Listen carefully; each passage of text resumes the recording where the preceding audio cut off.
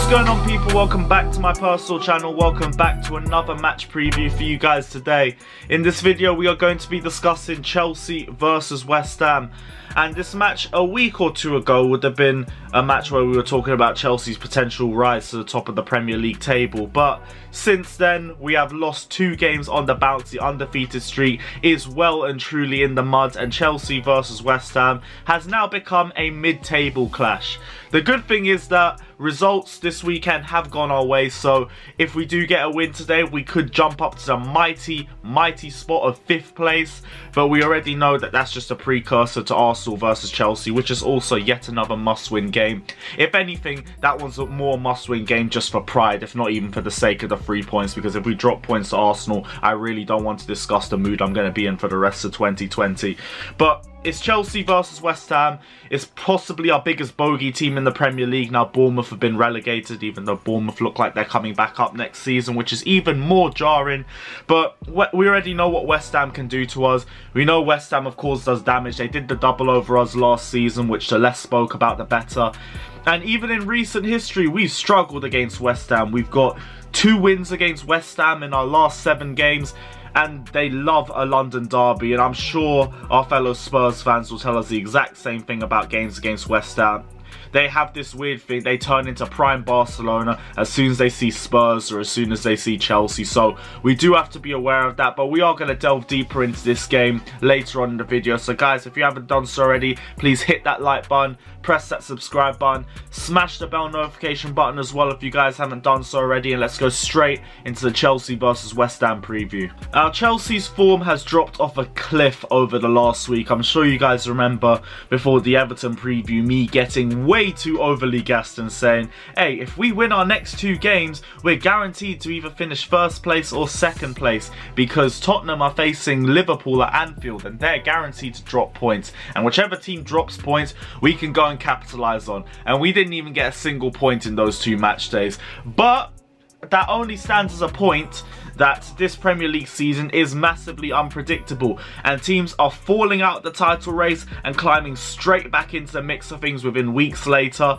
So all in all, I'm still not too worried about Chelsea's title contention hopes. I'm not saying we're going to win it. I've never said since the start of the season that we are guaranteed to go outright and win the Premier League. But to say Chelsea are out of the title race, even at this point of the season, I do think is a giant overreaction. Fact is, let's use Everton as an example. Everton barnstormed the start of the season. They were getting results everywhere and everyone was saying that they were going to be title contenders. As soon as the first international break came out, their form completely dropped off a cliff and everyone was saying, nah, they're out for another season. Typical Everton, trying to big us all up and then faltering as always. And now look, they've got 3 wins on the bounce and they're now 3rd place. Obviously they've been dropped off now. Leicester beat Spurs, but they're still within the title contention right now. So who's to say that Chelsea are out of the title race just because they lost 2 games on the bounce? Granted, if we don't beat West Ham, and I'd probably say if we don't beat Arsenal as well instead of one or the other, I'd question our title contention hopes as well. But 2 results back to back, I don't think that that's enough to say Chelsea is completely out of the title race. I do also have in the back of my head that after all the transfer spending that we have done this season, there is no reason for us to be in yet another top 4 clash. We should be above a top 4 clash, and we shouldn't be in a top 4 clash this season. At the least, we should be comfortably finishing 3rd. That was the main target for all Chelsea fans going into this season. I still maintain that as our main target. If we finish 3rd place, I'm not going to sit here and make any complaints. That's progression to me. Or on a points tally basis. If you get 75, 80 points this season, that's a good season for me, and I can take that as progression. If we're in a top 4 race again, the question is what has really changed between this season and last season, and that's where pressure builds on Frank Lampard more. But right now, I do think Chelsea are in the title race. But on the subject of pressure is quietly starting to grow on Frank Lampard after these 2 defeats to Wolves and to Everton. It's mainly due to poor game management and also due to the inability to get the best out of Werner and Havertz in the 4-3-3 formation, but it's only slightly building on Frank Lampard. I still don't think both those results are all his fault. I do think the Wolves game, he kind of put it on himself a little bit, switching Pulisic and Werner on the wings, and also being his usual overcautious self when it comes to substitutions and taking ages to drop his first sub. But he's had his issues that he's had to deal with as well. We've had injuries to our wingers throughout this season. I think we're still looking to see if Hakim Ziyech or Callum Hudson-Odoi could be fit for this match going into the West Ham game. But we only had one winger for that game against Wolves. We had no wingers going into the game against Everton. So we lacked a lot of width and we lacked a lot of creativity on the flanks. And it was obvious in the way that we played, because all we did was play hoofball and inshallah. And it was desperate football, but it was also desperate times as well without the winger. So I can understand that. Lampard also said fatigue was a huge factor in that loss to Wolves as well, with the 4-day rest after the game against Everton on the Saturday. And even though I do think Wolves played on the Saturday or the Sunday as well, I can understand how that would impact us as a team. So I kind of get that as an excuse. Only kind of, because they both played on the weekend too, so we're both fatigued going into the game. I still think mostly it was poor game management that cost us that game, but there's also outside factors that you have to take into account too. That excuse won't be effective tomorrow because we had 6 days rest. So if we lose, if we drop points, well, I'm not hearing no fatigue excuses. That can't run. Personally, I do think a new formation would be nice. Personally, 5 at the back might have been the better idea to do against Wolves, but we all know hindsight is 20/20, so I'm not going to speak too much into it. But I would like to see Chelsea playing a 4-4-2 diamond. If we drop that, that would be a great move from Frank Lampard. We need to see more versatility from him. Frank Lampard likes to change formations, but he also likes to stick to a working formation. That means we do get figured out way too easily at times. 4-2-3-1, it was working, then we did it too much and it got figured out. 3-4-3 was working, we did it too much, it got figured out. 4-3-3 as well, we did it too much, it got figured out. We need to start interchanging formations a little bit more. That's what I think our biggest issue is, and I think the 4-4-2 diamond would be the best for us right now. Our strength is in midfield, our biggest depth is in midfield right now, so utilise the strength in the middle and push Timo Werner back into the middle next to Olivier Giroud, because that is where he's at his best, when he's feeding off a centre forward. Right now he's hugging the touchline, he's being forced to take on players, and that is not the type of player he is. Timo Werner is at his best when he's running into space and when he has a chance to make an instinctual finish. Don't give this guy time to think. And don't put this guy on the left as well when his gameplay on the left is so damn predictable. We all know he's a roamer. You don't stick on the left. You stick him there, he's going to do nothing but run and do the bleep test for 90 minutes, and that is it. So I do not want to see it. But for the West Ham game, 4-4-2, I would really like to see it, even though I don't think we're going to see this formation in the game. And we do need a change up as well, because West Ham are a tough team. They've got 13 points out of their last 18 games. They've won their last 2 back-to-back away days.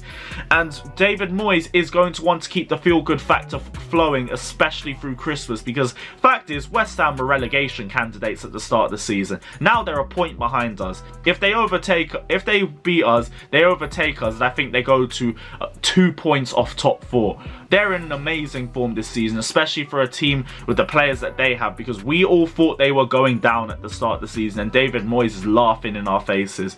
So please, let's try not to underestimate West Ham. I am confident that we can get a victory against them. It's just mentally, don't be complacent, please. And also game management, please. Let's not just do the same thing for 70 minutes and then change it. Let's actually try and look at the game, see what's not working out early, and make changes early, because that's where the game's going to be won and lost. Moving on into team news, and Hakim Ziyech and Callum Hudson-Odoi will all be taking final tests on the day to see if they have any hope of featuring against West Ham. But other than that, there's no real injury news, except for the news yesterday that we're also waiting on Reece James's scan to see if he needs an operation, because Reece James has been playing on a knee injury over the last few weeks apparently, which is another question I need to ask. Why has Reece James been playing on an injury the last few weeks? Like, he's been our player of the season so far, well, one of them at the very least. But the fact is, we have depth now. If Reece James was carrying a little niggle, play Azpilicueta. Yeah, we might not be as quick going forward on the right hand side, but we'd still be defensively solid. We all know Azpi's a great 1v1 defender, and I back him still. He's not aging. He's not washed. Well, he is aging a little bit, but he's not washed. He's still a quality defender. And even if he plays tomorrow, I'll 100% back Azpi to have a good performance. So if he's been played injured, I don't know why, unless it's been the fact that he hasn't told anyone about it. But those are the only injury news for Chelsea. Michail Antonio might return for the game tomorrow because he loves the game against Chelsea, doesn't he? And Cresswell and Bowen are also doubts for West Ham. But we're going to move into the lineup quickly before we end this preview. I said I want to see a 4-4-2. I do think Frank Lampard's going to persist with a 4-3-3, mainly because I don't think he's going to change things so early after they're not working. He's going to try and change something a little bit up with the system, but I don't think the 4-3-3 formation is going to change, even though I do want to see it. So we're going to go for the 4-3-3 again. Only thing we're going to do, Christian Pulisic is playing on the left and he is not moving from that left-hand side because that is exactly where we threw the game against Wolves. So 4-3-3. No changes to the back five except Azpilicueta comes in at right back with Reece James a doubt for this match. In midfield, we're going to go for Kante, Mason Mount and Kovacic because I think Kai Havertz definitely deserves a little bit of a break after the last few games he's been having. It's not his fault. He's suffered through COVID a lot worse than most other players did. And I think he's been rushed back a little bit too bad as well. And he's also assimilating to the Premier League. So I understand that he's going to be a slow starting player. And I've already spoken about his stats. Second half of the season, Havertz is going to be levels above first half of the season Havertz anyway. So don't worry too much about him. But we're going to rest him for this game anyway.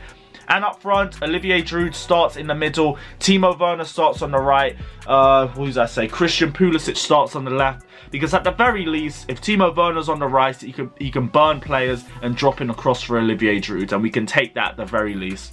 I'm going to go for a 3-1 score prediction. I don't see us keeping a clean sheet in this game, but I do see us leaving with a W. And like I already said, we cannot lose to West Ham. I swear down. I told you already, if they beat us 3 games in a row in the Premier League, we are seeing mugs, we are seeing shirts, we are seeing DVDs, we are seeing a whole line of merchandise based on the fact that they did the treble over us, and it's going to be utterly embarrassing. Please, Chelsea, go and collect the W. But this is the end of the match preview for you guys today. Let me know if you agree or disagree with any of my comments down in the comment section below. Don't forget to like and subscribe to Carefree Lewis G, and I'll see you guys very soon. Take care and up the Chelsea.